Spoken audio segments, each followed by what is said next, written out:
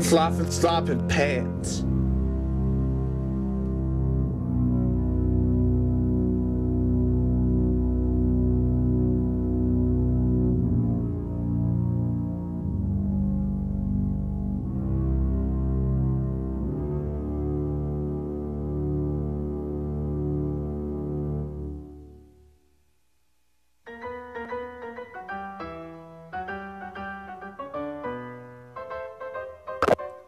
Today's newsreel is brought to you by Montgomery Brothers Corporation, makers of Montgomery Brothers Hard Candies, the hardest candies in the world, and cigarettes. Nothing feels as refreshing as the Montgomery Brothers cigarette.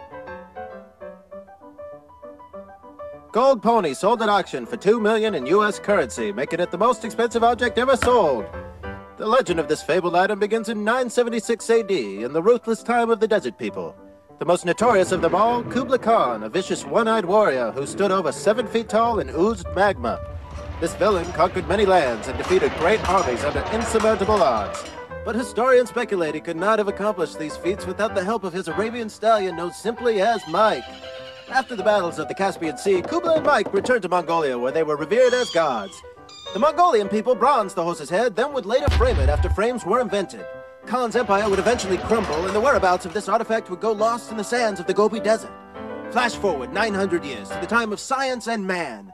The Billionaires Club, a fringe group of movers and shakers in the Republican Party, assembled an excavation team, mostly comprised of minorities and women, to recover the gold statue of Mike. Their journey would take them 50,000 miles across the world into the vast expanses of the Gobi Desert. It wouldn't be easy.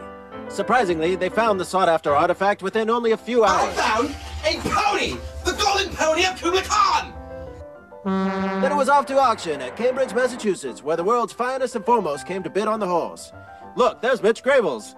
But in the end, it would be high society's very own Dr. Ferdinand Straddler who came away with the $2 million prize. So how are the Billionaires Club boys going to spend all that money? Just making sure their boy Taft gets reelected. It's capitalism on the march.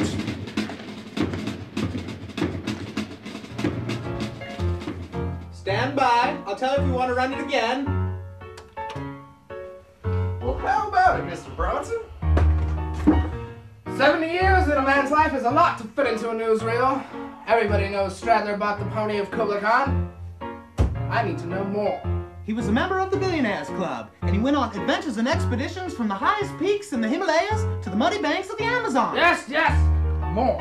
The man has got secrets that he hides like Easter eggs. I once heard he made his entire family eat brains. I heard he invented a device that could transport people into alternate dimensions. He was also founder of the Support the Troops ribbon scheme. That's right. Rumor has it, he's also the brains behind the electric president scandal. No! He sailed around the world and back. Now you've got some stories, Ralph. You're right on track. But you see the key, Ralph. The key to all of this is to figure out what his last words meant. Now, what were his last words? Poople flopping stomping pants. Poople flopping stopping pants.